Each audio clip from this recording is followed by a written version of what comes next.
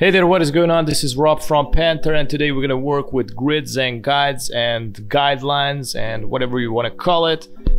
There's like some important stuff that I want to share with you, so stay tuned for that. But before we do that, if you're new on the channel, don't forget to subscribe and hit the notification bell so you get notified with daily updates. All right, let's jump in. What's the ruler? We're gonna start with the ruler that is basically right here. If you want to activate the ruler, you press Ctrl R. And you can see it's gonna hide and appear and reappear. Or you can go to the view, go to the rulers and hide rulers and go back and show rulers. As you can see, it's gonna take forever until you click here. So remember the shortcut, press Ctrl R or Command R. So that's the most shortest way to do this instead of just accessing the menu over and over again. Okay, so this is the ruler. Just a long click on the ruler and just, drag down the guideline. And you can see here, just drag the guideline. You can do it vertically, you can do it horizontally, you can grab it from here and does the same stuff. For me right now, they're locked. You just need to right click on these and unlock the guides. Click on lock, or you can lock it. I usually work with locked guides, so I don't need to change them. And now you can edit these, move these around wherever you want. I'm gonna lock a guide. You can hide the guides also, so you don't see them, or show guides.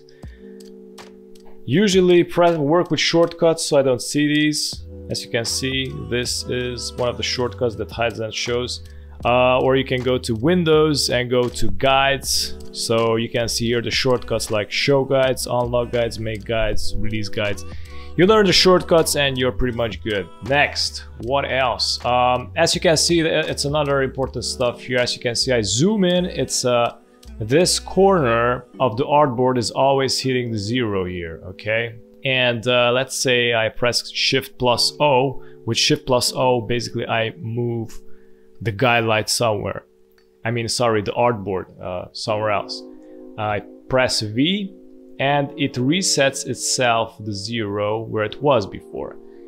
So this is pretty nice. It's because right now we are set on an option. And if you go to, what is that, ruler, you can change it to change to global ruler. What this does is basically if I move it, then it won't go back to 0. It won't reset itself to 0. So it's very important if you know this stuff.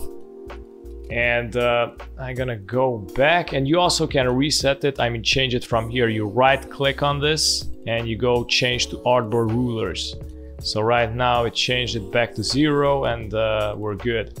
You also can right click and change from pixels to picas, inches, centimeters, so you know exactly what you're working. Right now it's like 10.6 centimeters here, and I know exactly what I need to do. So yeah, it's very good if you know these things. Okay, let's create something. Okay, I'm gonna go to 20 pixels. I'm gonna drag a guideline to the 20. Let me make this appear. Unlock guides. I'm gonna delete these and I'm gonna lock guides again. So I'm gonna do this like I'm gonna make the corners of the page. I mean somewhere around here. Wait, it didn't appear. So I'm gonna drag it somewhere around here and 20 again. So I'm just gonna frame the page real quick. There you go. And I want to frame this also, like with the exact same percentage, like I'm gonna with the exact same numbers, And as you can see here, there's like because of the artboard difference here. Here, for example, it's far more. It starts here, the whole thing. So you're probably thinking that you need to calculate it perfectly, but you don't need to do that. You just need to drag this thing from here, from the corner. You just a long click, and as you can see, I'm dragging this plus kind of stuff, and I'm gonna put it right here where they intersect. So as you can see, it reset itself to 0. So I can rearrange it. I mean, it's like pretty, actually we got the horizontal one. Still need to put another one here. And this is how you work with the guides. Okay, another trick I'm gonna show you. And okay, I'm gonna create a box. Go and select the rectangle tool and press Shift plus Alt, hold it, and make your first box square. Go to the object path, split into grid. Click previews. So now as you can see, it's adding grids into the square. I'm gonna click OK, and you know, it just split in pieces. That's what it does. And right now I'm gonna show you how to create guidelines out of this. I'm gonna go to Views, Guides, and Make Guides. As you can see now, it transformed into guidelines. And you can create whatever you want on these, or yeah, it's really useful because if you want to create something and you want the grids and the guides and all that stuff, you can make with the, let's say, I don't know, with shapes or with pen tool, I don't know, and then draw whatever you want on these. Let's say we're working with an isometric grid system.